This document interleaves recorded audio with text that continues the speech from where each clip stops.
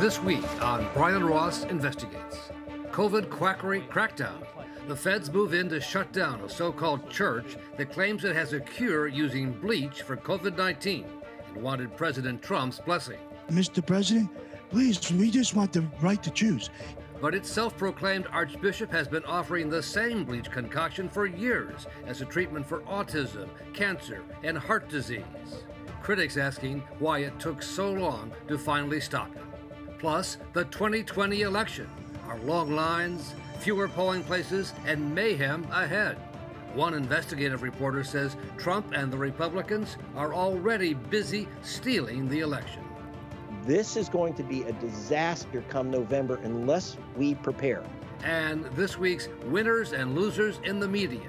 See if you agree with the editors of Mediaite about their choices. We don't endorse those words. They have no connection to the show. From the Law and Crime Trial Network, this is Brian Ross Investigates. Good evening, and thank you for joining us, and welcome to our viewers on YouTube Live and Facebook Live. I'm joined tonight by my colleague at the Law and Crime Network, Rhonda Schwartz. And Rhonda, we begin with a crackdown on COVID-19 quackery.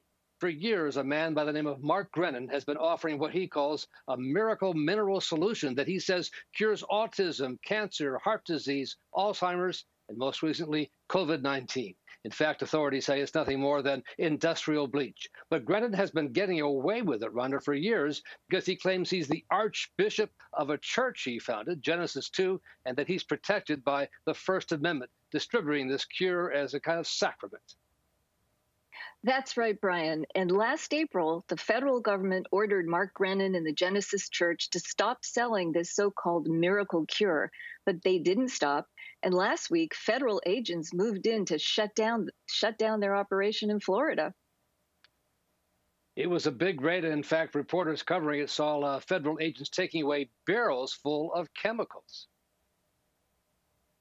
A Tampa area man and his 3 sons are facing federal charges this morning. They're accused of selling a counterfeit cure for the coronavirus and other diseases.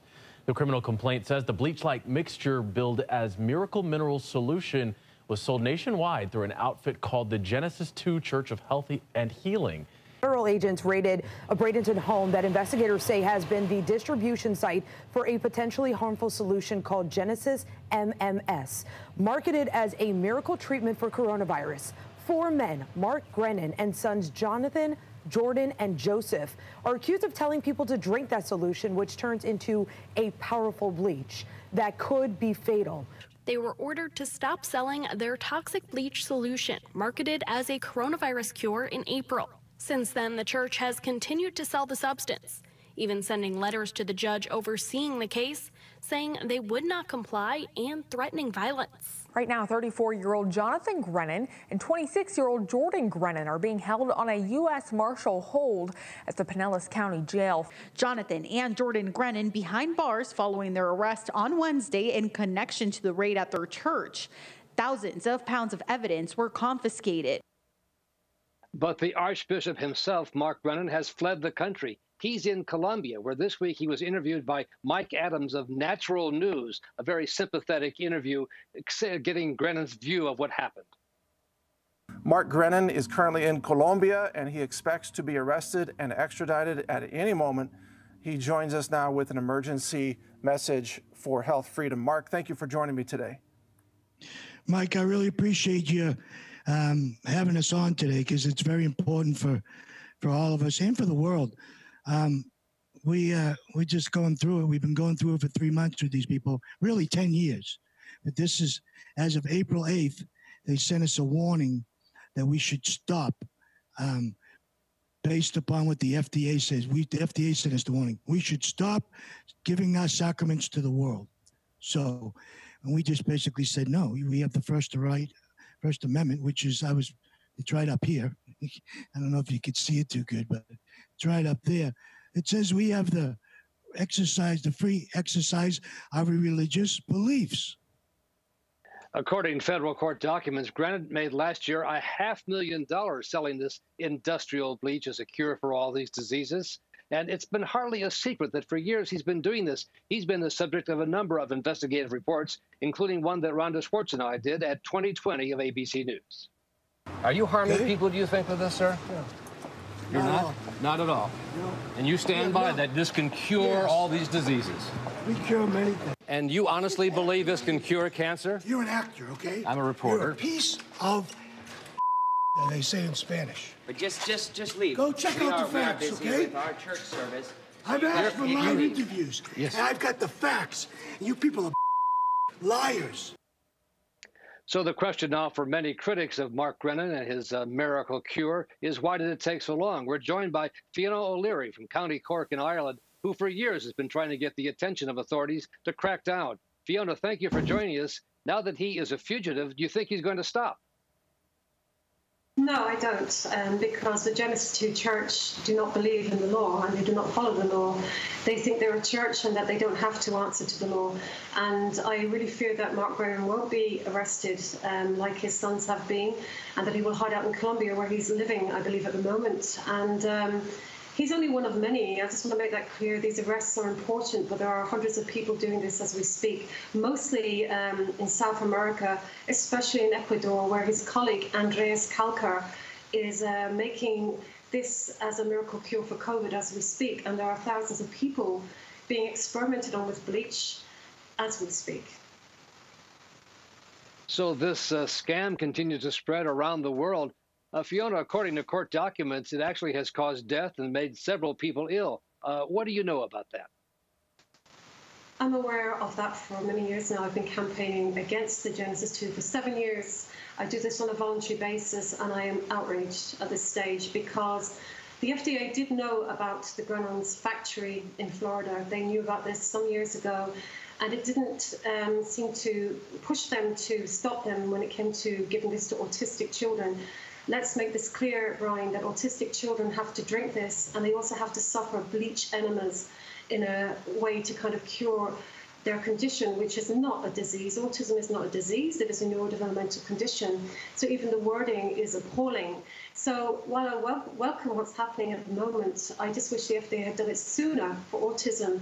COVID is being kind of a green light to kind of tackle this quackery, but arresting the Grenons is not enough. We have Carey in Germany, who is apparently being investigated by the police, but she has not been arrested. She is one of the biggest players in the Genesis 2 cult in relation to bleaching autistic children. And then we have Andreas Kalkar. My real concern right now is South America, Ecuador mostly. There are 10 bishops of the Catholic Church advocating this as a cure for COVID as we speak. It's amazing what desperate people will believe. Fiona, a question for you from Rhonda Schwartz. Rhonda? Fiona, you're talking about people taking this that they believe it might cure COVID. What is it that makes people so desperate to try this so-called miracle cure? What's the appeal? Well, I think that in countries like in South America or in countries where scientific information isn't readily available, that people are naive. And I suppose if they have somebody that is plausible, like some members of this cult, they come across very scientific. They say they're doctors when they're not. They use bogus certificates to say, I'm a doctor, and they're not really doctors. And then now we have the Catholic Church and some representatives advocating it. They have a huge influence on vulnerable people.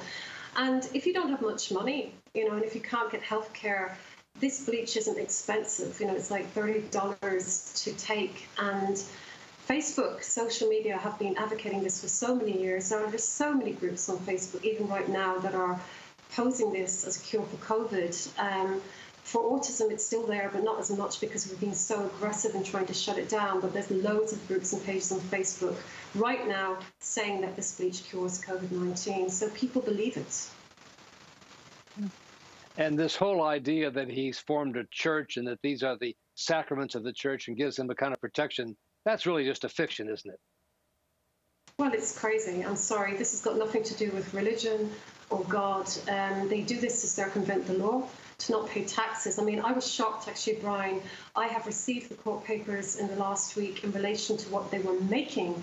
And I was literally, I don't know, I was very traumatized to see that they've made like nearly $130,000 last April selling bleach mostly to people with COVID-19. Can you imagine having COVID-19 and not being able to breathe, then have to even smell these chemicals and ingest them?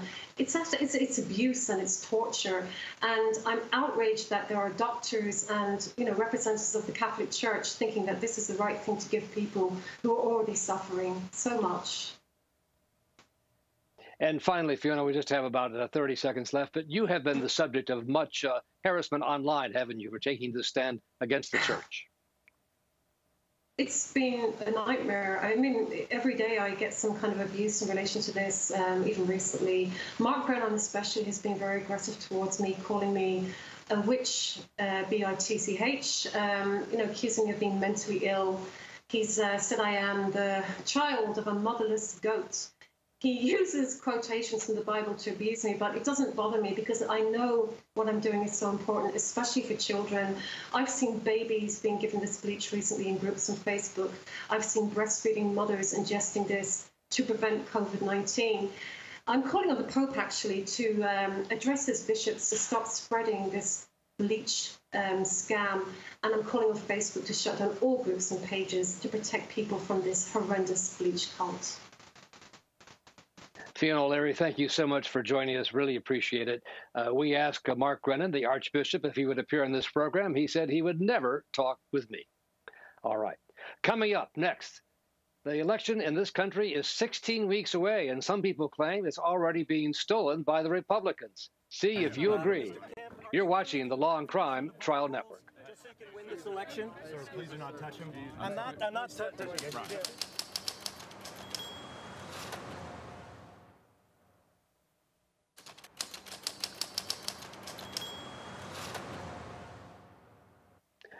Well, the November presidential election is now just 16 weeks away, and already in the primaries, we saw all sorts of chaos and mayhem. Long lines, few polling places, few polling workers, and many say the worst is yet to come, including an investigative journalist who's written a provocative new book on the subject.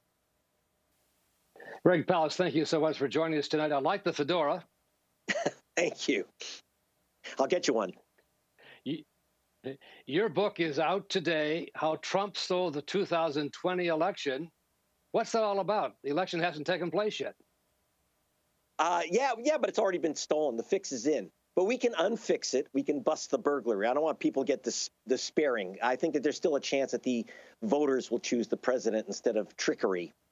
And so that's the big problem. And when you say he's already stolen it, what do you mean? Okay. When I say he, it's the vote thieving tricksters. In the past couple of years, we've had 16 million people purged, that is, erased from the voter rolls. Most people don't know that they've lost their vote, and our experts have gone through these purge lists in several states and found that about half are phony. We've had millions of people wrongly losing their right to vote. You can, by the way, reestablish your right to vote. Just go online and check your registration. I'm telling people about that because I don't want you to think it's gone and lost forever. No. You're still an American citizen. Please check your registration. But 16 million people have lost their vote. And unless they get it back, we already have a stolen election in swing states like Wisconsin. For example, in Wisconsin, they're trying to remove 152,000 voters. The Republican legislature voted to remove these 152,000 voters on the grounds that they moved. Look, if you left Wisconsin, Brian, you shouldn't be voting in Wisconsin. If you left Milwaukee, you shouldn't vote in Milwaukee. But I went to Milwaukee, and I met with one of the people that was on the list of people who supposedly left Milwaukee, and I asked Sequana Taylor, have you left Milwaukee? And she said, I don't think so. I'm Milwaukee County supervisor. Yeah. But she is African-American woman. So the targeting has gone after young people and voters of color. And that's what I'm very, very concerned about. We can reverse this, but at the moment, the fix is in. You've done some great work on this. Let's take a look at a clip where you confronted then Georgia Secretary of State, now Governor Brian Kemp, about all of this.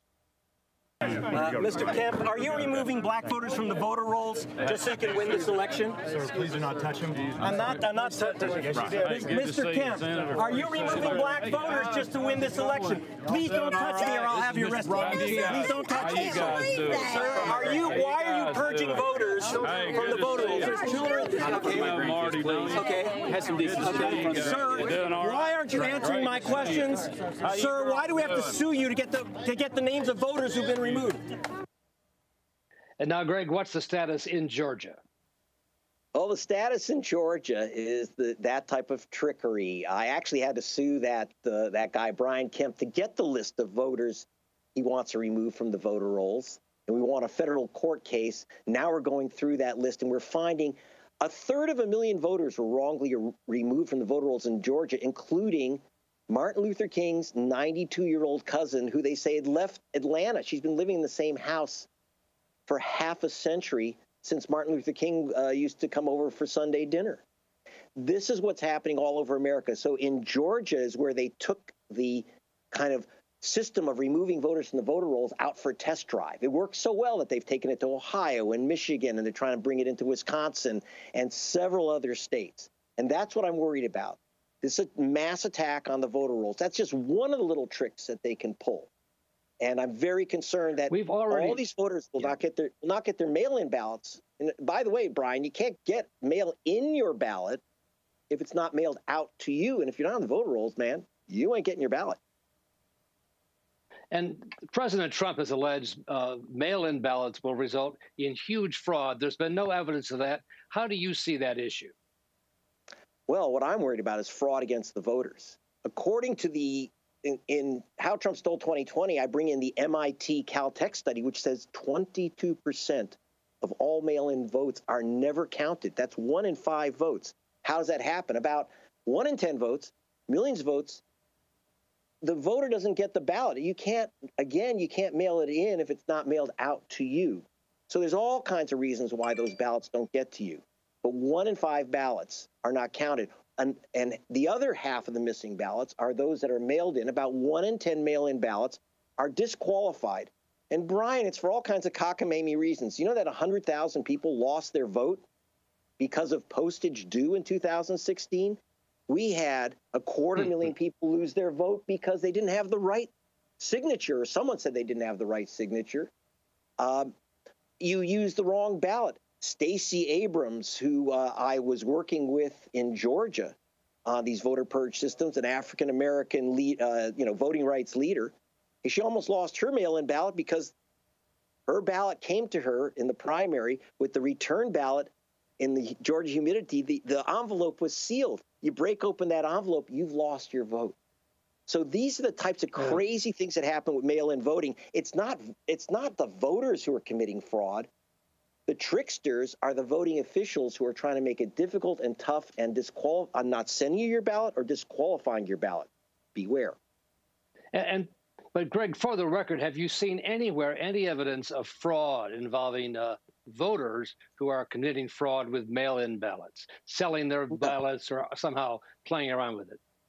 I actually did a calculation, Brian, in the book. And I found out, I calculated that the chance of your committing mail-in ballot fraud is 1/5 as likely as being hit by lightning. That's how rare it is. We've been able to, from the Rutgers study, found that 12 people committed voter impersonation fraud in 6 years. That's out of several billion ballots cast. But we do know that literally millions of mail-in ballots have been lost because people didn't get them, et cetera. So the fraud is this teeny-weeny, but the vote suppression, the fancy word for saying you didn't get your ballot or they don't count it, that's that big. Greg, we've already seen the long lines in the primaries across the country. Is this going to be repeated in the general election? Is that part of the plan, you think? Unfortunately, it is exactly part of the plan. That wasn't the mistake you saw in Georgia, in Kentucky, in Wisconsin. This is the fact that people were standing in line for hours. You think African Americans want to stand in line for hours in humid rain in Atlanta and get a virus that could kill them? No, they didn't get their ballots. And so when we talked to the people in these lines, they requested absentee ballots. They didn't get them. That's one of the main reasons why people were in line in those long, terrible lines. Plus, with the virus, you can't get we have older people run the polls. They can't get poll workers because it's just too dangerous for them to come in. So in Milwaukee, we went from 180 polling stations to 5 in an African-American city. In Louisville, we went from about a couple hundred polling stations to 1. This is going to be a disaster come November unless we prepare.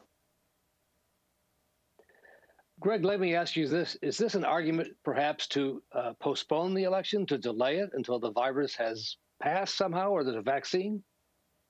I fear for democracy, any delay I think is very dangerous. What we have to do is not delay the fix.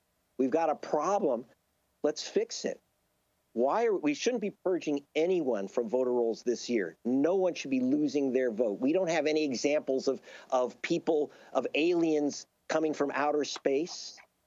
We don't have dead voters. We don't see zombies. We don't see ghost voters. And we don't see people voting 28 times. This doesn't happen. So let's stop purging voters. The second thing, as a voter, when you get that mail-in ballot, man, please look it over. In some states, Alabama, you need a notarization of your ballot, or 2 witness signatures. Wisconsin, Minnesota, you need a witness signature. So I'm asking people, just be super careful with your ballot. Ask for it really early. Have someone check it over. And if it needs witness signatures, and we got crazy things. You know that in some states you have to mail in photocopies of your ID. People miss this. And therefore, we've had about 3 million ballots, mail-in ballots, lost or disqualified. That was in 16. Multiply that by 10. We can't lose 30 million ballots, Brian. We got to fix this now. And I hope not to delay the election. Excuse me. I hope not to delay the election, but rather to fix it. All right, Greg Palast, terrific investigative reporting on this subject. Very much appreciated. Your book is out today, How Trump Stole 2020, The Hunt for America's Vanished Voters. Greg Palast, thank you so much for joining us tonight. You're very welcome, Brian. Coming up, one of the positives from the COVID-19 pandemic, a huge drop in the crime rate. Is there a way to keep it down? We'll talk to a leading expert. You're watching the Law and Crime Trial Network.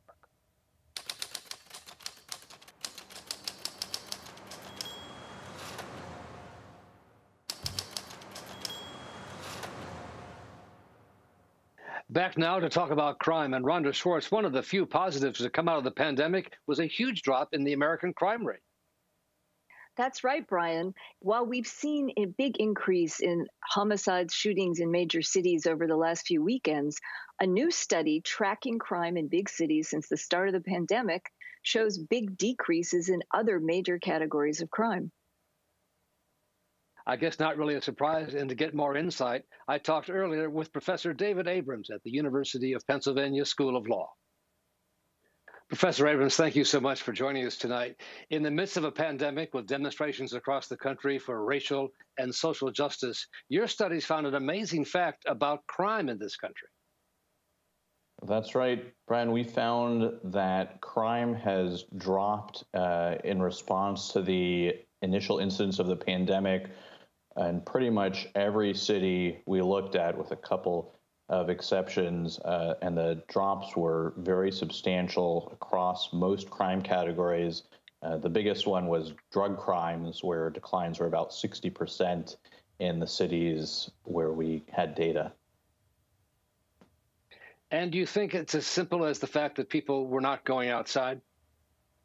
I think that is one major component that has at least a couple of effects, that individuals are less likely to be targeted, especially for street crime when there are fewer people on the street. But another piece is that they're less likely to report crime, and that's the data that we're looking at, is reports of crime. Of course, there's another factor, and that's changes to policing. And definitely several major police departments made the decisions to reprioritize resources, and especially to de-emphasize certain lower level types of crime.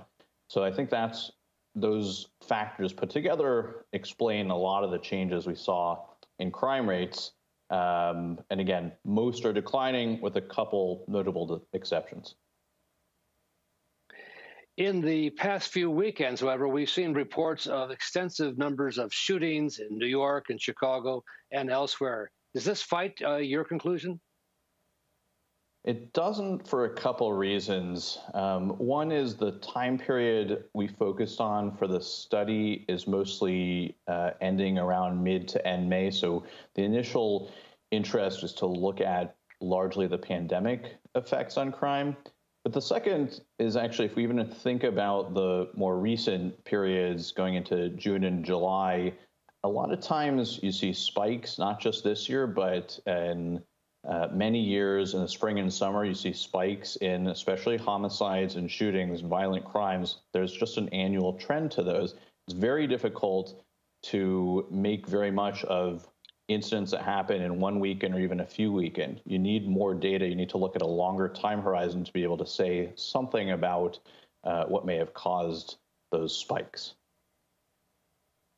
You're an economist by training as well as a professor at the law school at the University of Pennsylvania. In New York, Congresswoman Alexandria Ocasio-Cortez, better known as AOC, offered her own explanation for what was in New York, a spike in crime. Listen to this and then tell me what you think of her explanation. So why is this uptick in crime happening? Well, let's think about it. Do we think this has to do with the fact that there's record unemployment in the United States right now? The fact that people are at a level of economic desperation that we have not seen since the Great Recession? Maybe this has to do with the fact that people aren't paying their rent and are scared to pay their rent. And so they go out and they need to feed their child and they don't have money. So you maybe have to, they're put in a position where they feel like they either need to shoplift some bread or go hungry that night. Maybe it's the fact that unemployment provisions have not been given to everyone. Maybe it's because of the fact that some people still haven't gotten their stimulus checks yet. So, Professor Abrams, does that make sense to you as an explanation? Well, I think AOC has put forward an intriguing hypothesis. That's how I, as an academic economist, would phrase that.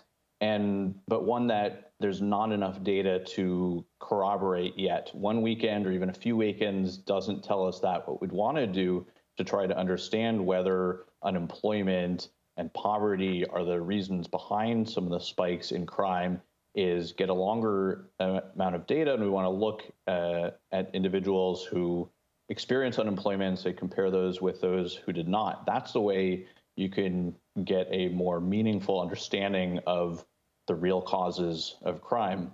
I'll just add, when we looked at the homicide data, that was actually one of the few, the homicide and the shootings data even earlier in the pandemic. Those were two categories that we actually did not see a decline in crime during this period, but we also didn't see an uptick as well. And again, it's because it's hard to attribute changes unless you have a good amount of data. Also, one thing we noticed is that 2020 was a high homicide and shooting year even before the pandemic hit and well before the protests and changes in unemployment.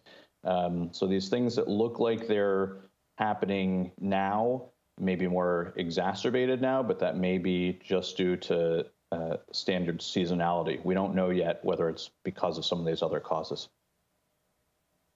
Based on what you've seen, do you think that drop in crime is about to go back up now that there is some reopening, at least in New York and the Northeast?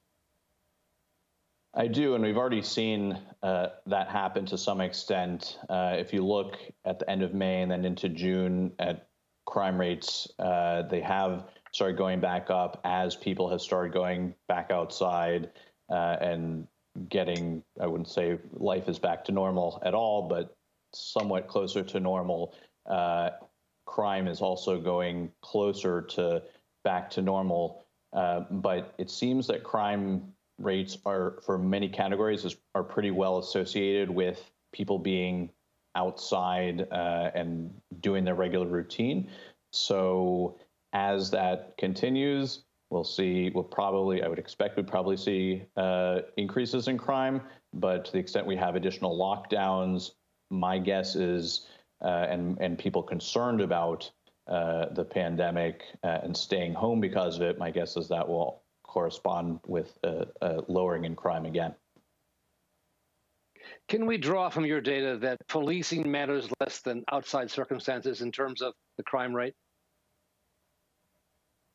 I wouldn't say that. Policing certainly has an impact on the crime rate, and one of the possibilities that this, the tragedy of the pandemic holds, though, is to increase our understanding of causes of and influences of crime overall, and not just in this setting. That's one of the big goals I have for this research project, is to take the circumstance where police change, individual behaviors change, surveillance change, incentives to commit crime change, and try to see, can we try to take those pieces apart a little bit and understand better than we do now how much each of those impacts crime levels. Policing is certainly one of them, but we need to study this more carefully to try to piece those apart.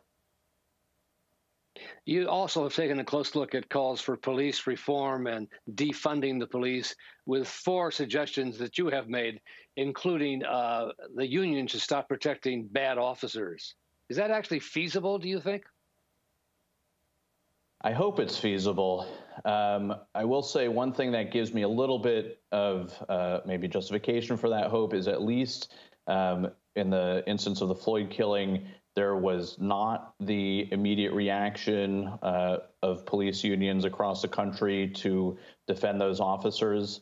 And that's something we've seen even in other particularly egregious incidents that have been caught on videotape. So that, by and large, I think with maybe minimal exception, didn't happen this time.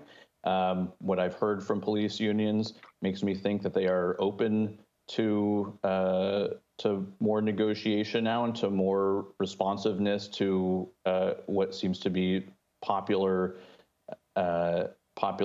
requests these days for more accountability for police departments and policing that accords better with what people in their cities prefer. And can you tell us what you think would be the consequence of the so-called defunding movement in terms of the crime rate and safety and security, and frankly, law and order, as some have called for? Sure. And the defunding movement, as I understand it, first of all, suffers from a major marketing problem. My understanding is most sane people who are calling for defunding the police don't want to get rid of the police completely and don't want to get rid of all their funding. I think they want substantial change to it. And I think that is a popular sentiment. Now, is this likely to happen?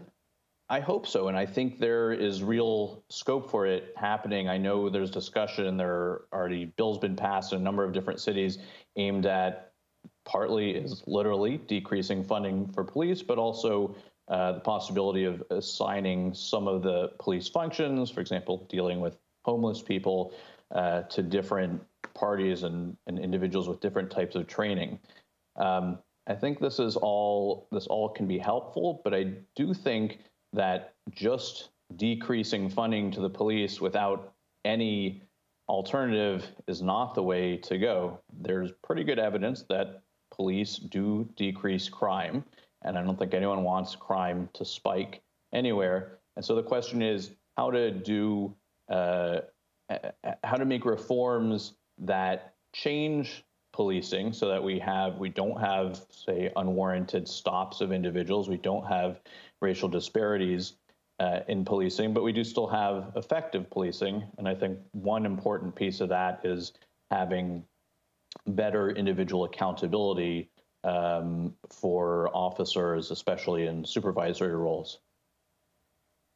All right. Well, Professor David Abrams, thank you so much for fascinating insights from your data, which is really important in trying to figure out what's going on in the real world. Yeah, absolutely agree. And I can't emphasize that enough. I'm glad you mentioned it, because without data, we don't know what's going on at all. And there was just a story about the Chicago Police Department restricting access to arrest data in response to a story that wasn't popular with them. You know, I think that's just the wrong direction to go. And I think the more, the more data, fortunately, most cities are moving in the direction of more data rather than less. And I think that's a great thing. All right. Professor Abrams, thank you again for being here tonight. Thanks so much. Coming up, this week's winners and losers in the media, as chosen by the editors of Mediaite. Tucker Carlson on the hot seat. You're watching the Law and Crime Trial Network.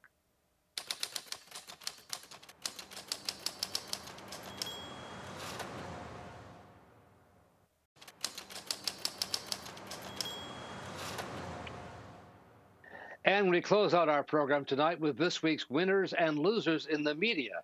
Joined, as always, by Aidan McLaughlin, who's the editor-in-chief of Mediaite, which, like the Law and Crime Trial Network, is part of the Dan Abrams media empire. And Aidan, CNN broke a big story over the weekend about the head writer at Tucker Carlson's program at Fox News. Lots came from that.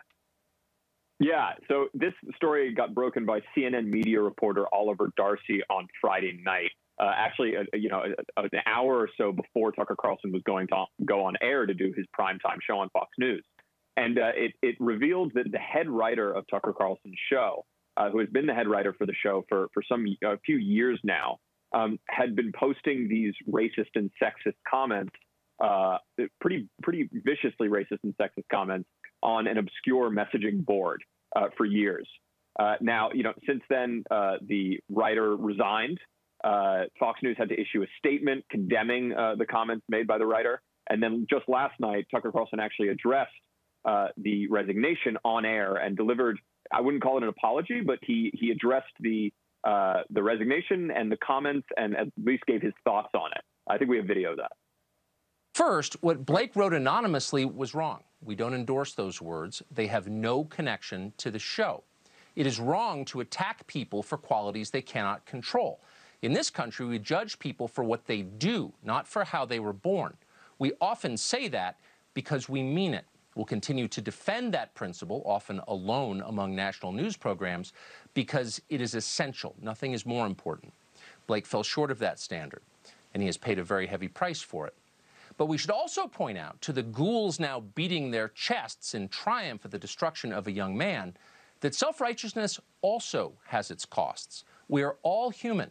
When we pretend we are holy, we are lying. When we pose as blameless in order to hurt other people, we are committing the gravest sin of all, and we will be punished for it. There's no question. And Aidan, in Tucker Carlson's explanation of what his thoughts were, he didn't really go into what it was that Blake Neff, his writer, said on these sites, actually using an anonymous name, right? He used a different name than his own. Yes, it was under a pseudonym. And what I thought was pretty shocking about Tucker's comments there is that he seemed to express more anger at the reporting and the reaction to Blake Neff's comments written on this messaging board than the comments themselves, which were really, I should note, I'm not going to repeat any of them here, but they were really viciously racist and sexist. There was one comment sort of thread where he basically harassed a woman that he knew over Facebook for years with thousands of comments directing harassment at this woman's looks and other features. And that's aside from all the racist stuff that was posted here. So the idea that Fox News has to come out, they take the resignation of this lead writer, they issue a statement calling his behavior horrendous, calling the comments horrific, and then Tucker Carlson doesn't reveal to his audience what the nature of those comments were, and basically condemns the CNN for reporting on them. Is fairly shocking, right. And I'm sure it's not the sort of contrition that Fox News executives would have liked to have seen. And I think a larger question here is there evidence that what Blake Neff thought in person or personally on these sites worked its way into Tucker Carlson's broadcast on Fox News? Yeah, I think there's a lot of evidence of that. Oliver Darcy, the reporter who wrote the CNN story, actually pointed out a couple of the similarities in the language between the stuff that he was posting on this messaging board and some of Tucker Carlson's monologues. He also revealed Blake Neff in a piece, in an interview he did with the Dartmouth Review, that he wrote the first draft for all of Tucker Carlson's monologues and a lot of the scripts that went up on the show. So he really was the lead writer. And, Tucker Carlson has actually fended off accusations that his show is racist for years now.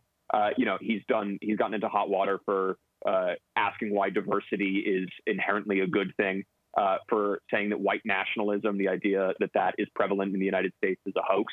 And whenever he gets accused of racism, he dismisses it and says that's absurd, that's ridiculous.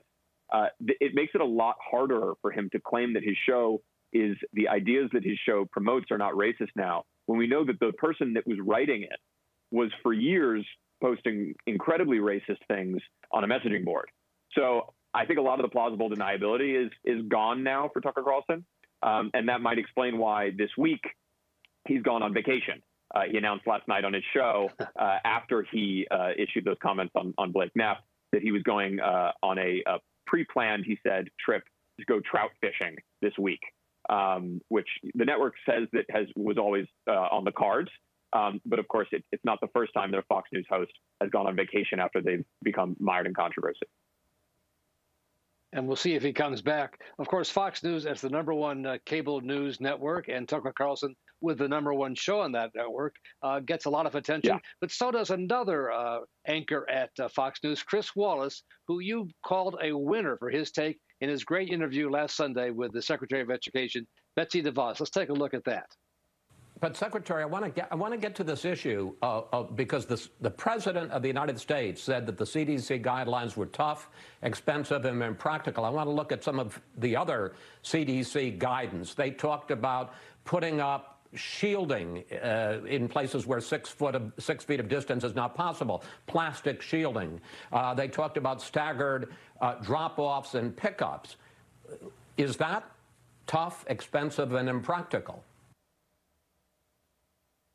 So, Aidan, in your view and the view of your editors at Mediaite, what made that a winning interview? Sure. So Betsy DeVos did a couple interviews this weekend on the Sunday shows. But we really thought that Chris Wallace's interrogation of her was the best one. He's very, very good. Chris Wallace, he's the host of Fox News Sunday. He's extremely good at holding officials' feet to the fire. I think that's what we tune in to watch him for. When, it doesn't matter whether it's a Trump official or, an official in New York government. He's extremely good at interrogating people in power and, trying to discern whether or not either they're telling the truth or they're being fair or whatnot. And his interview with Betsy DeVos was really compelling. And he questioned her on President Donald Trump's comments about schools reopening in the fall and whether or not they passed muster. A lot of which his comments about sort of the CDC guidelines about schools opening were sort of absurd.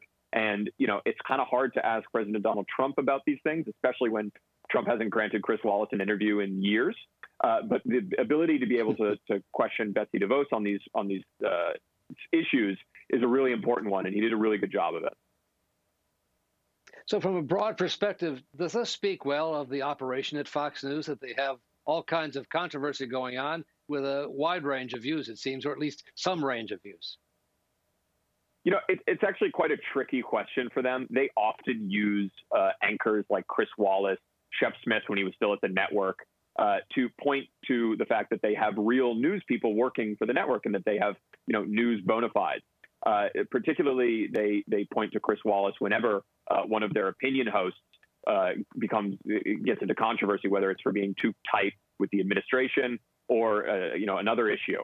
So, they're often wielded as sort of evidence that Fox News is a very serious news network, and I think it's a strong argument.